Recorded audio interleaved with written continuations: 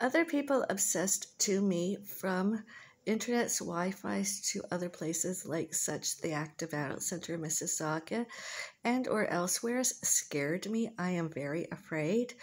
And as such, today I missed my meeting at the Active Adult Center of Mississauga other mall walkers. And I have tried to keep myself busy today. There is some videos I showed of. I don't look anything like that right now. Nor do I sound that way. And it's really, really very frightening how other people obsessed to me about me, and they wanted me exposed, expelled, exiled, and instead it should be them, and they should be jailed, arrested, and or sued. Their negative comments published, internet's Wi-Fi's and or elsewheres.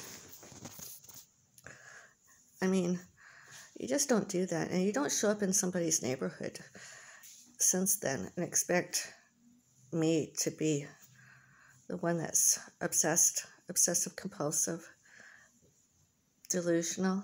It isn't going to happen. It's always the other way around, and most all those people that have done it did so more, such as to about Terry Hodgkinson, me and others, the Active Adult Center, Mississauga, singers, etc., Matthew and Gunnar Nelson, Lee Pace, actor, etc., and others. They just showed up with so many negative comments. It was just awful.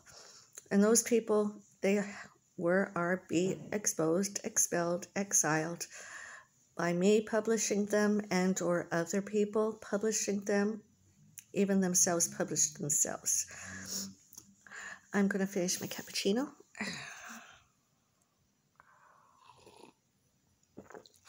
And enjoy the rest of my day, hopefully. May 5, 2021. I'm Avril, Avril. Stalkers, celebrity stalkers, they're very frightening.